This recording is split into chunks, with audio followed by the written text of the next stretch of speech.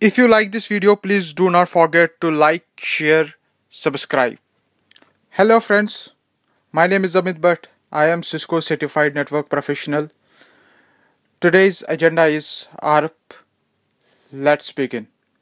ARP, Address Resolution Protocol. This protocol is used for to map IP network addresses to the hardware address, L3 address to L2 address. So L2 switch in middle connected to purple, green and blue PCs. A purple PC send data to a green PC or wants to communicate with green PC, which L3 address is 192.168.1.2, and before data sent to green server, first is send the ARP request or ARP packet and containing source MAC address, source IP address, target IP, which is green server IP. When it reached to switch, what switch do here? It will check its own MAC address table first. Its MAC address table is empty. Fast Ethernet 0/0 add the MAC address into its table, and now it will check destination MAC address, which is all zeros. Now it broadcasts this message, and it send both green as well as blue PC.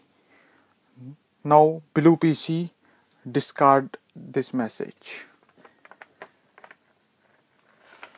Green PC receive the ARP request message. Yeah, this message is for me, and I will send back the ARP reply.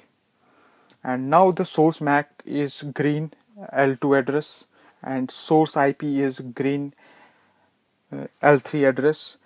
Destination MAC is purple's L2 address and destination IP purple L3 address.